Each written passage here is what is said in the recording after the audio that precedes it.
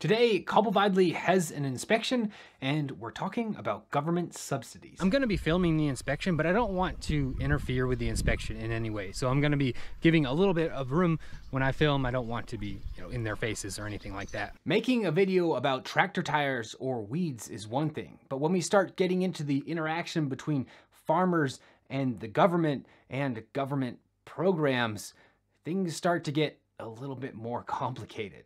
And of course, as soon as you bring in government regulations and programs, it becomes very political. Everybody's got an opinion and they're more than happy to voice it. As an American, the whole Swiss system is foreign to me, and it's kind of difficult to understand. I don't feel particularly qualified to make this video, but I don't think you can make videos about modern farming and not talk about the interaction between farmers and the government.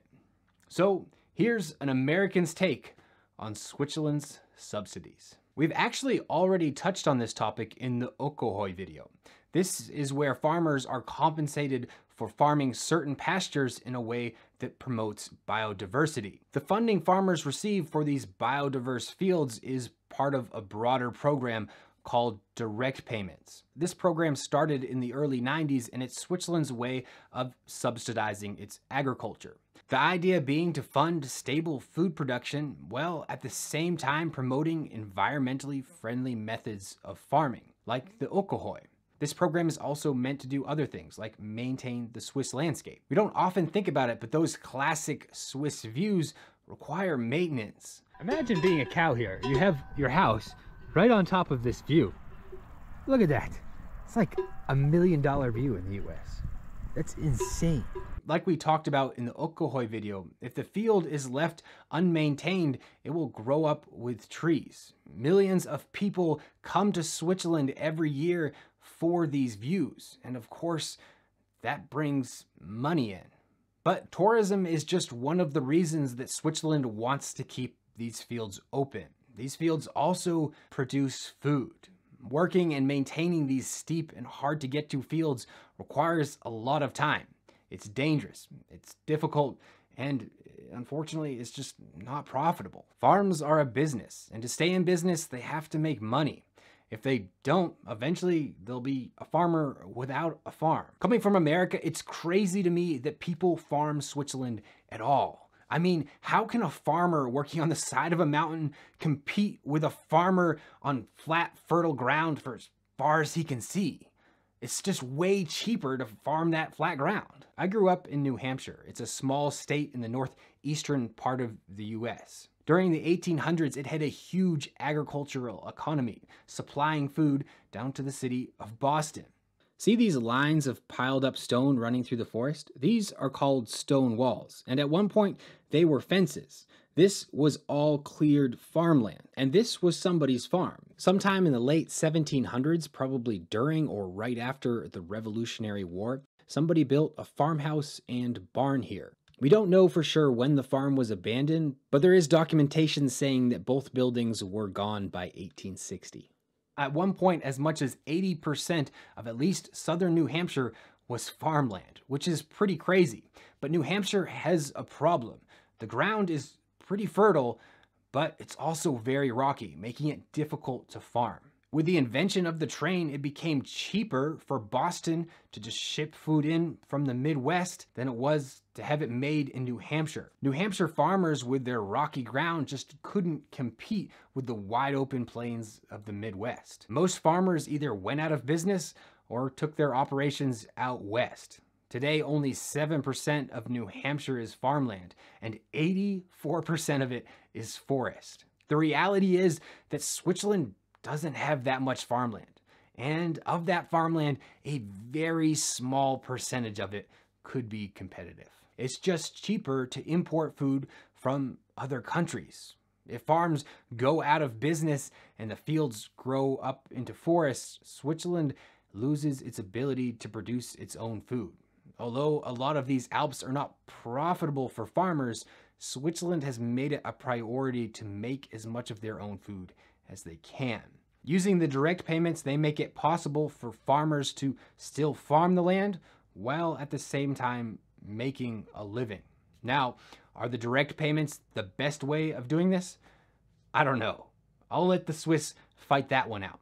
But what I do know is that if the government is giving the farmers all of this money to farm the land, and the farmers aren't actually doing it, it's not helping anything. There has to be some sort of accountability. So the government lays out a set of requirements for the farmers. Farmers that meet these requirements can receive payments. And to make sure farmers are actually doing the work and meeting the requirements, there are inspections. Today, the Alps are being inspected. The inspector walks over the land, making sure all the brush is being properly cleared, checking for soil erosion, and many other things. The inspector also works with the farmer, giving them tips and advice on how to improve. There's also a lot of documentation that's required from the farmer.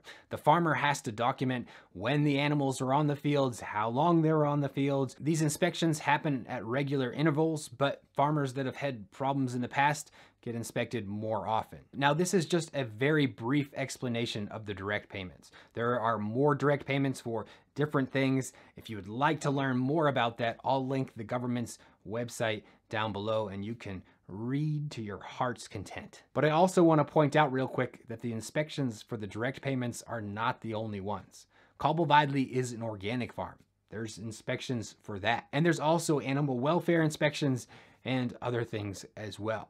But these are kind of all their separate topics, and I think this has been enough about government stuff for one video. So the inspection is finished now, and I'm on to the next job for today. We've got to get this barn ready for the sheep. Now, it doesn't really look like a sheep pen at the moment, and that's because it's already been taken down and washed out, and it's already started to get a little bit dirty. But anyways, we've got to get all of this put together for the sheep to come in here today.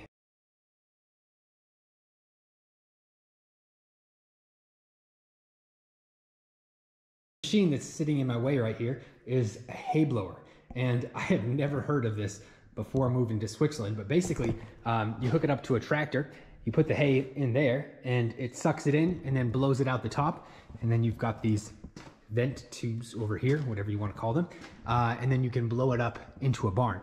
So we use it in the barns that are up in the Alps. We don't use it that often. I don't know if we'll use it this year or not. Maybe it'll be in a future video. We'll see. So we're only using part of the area today. So I've got all of the fences set up on one side of the barn. The other side over there is for the Valley's sheep, but they're not here today. And then in the middle here is a walkway. Obviously, it's kind of being used for storage right now. In the winter, this will be all cleared out. So the floor plan is something that Barbara designed last year, and then we built it also last year. And it's more of an open floor concept because, you know, that's what's in, but also you can see the sheep better. And then everything is removable, so we can take everything down and then clean all the manure out and wash it. So this area in here is the living area for the sheep, and we'll spread straw on the floor for them to sleep in. And then here are the drains where all of the liquids drain out. And in Switzerland, there's a regulation. Each animal is required to have a certain amount of floor space to sleep on. So this meets all of those regulations. And then also animals are required to have a certain amount of space to eat. So I'm not sure what the regulation is. I think maybe, is it 50 centimeters per sheep? I'm not really sure. But anyways, this complies with that as well. Also, it's more of a trough, and this is to help minimize hay waste, because when the sheep eat out of something hanging in the air, they drop some on the floor and it gets wasted. So this helps a lot with that. Everything is contained, and then anything they don't eat, we can clean out and use for something else. Another important part of all of the animals' living space is that they're required to have access to the outdoors. So it's got a sliding door here that is controlled with this cable, so you can pull it up over there so they can go outside during the day. They've got an outside area, and then at night we close it so no other animals like wolves can get in here. So we're gonna bring the sheep in now. They're in this pasture right next to the barn already, so it's just a short little walk. Bring them into the barn. I forgot to mention this, but the reason Eric is bringing the sheep into the barn is so that they can receive a treatment for worms. Once that's finished, they'll be right back outside.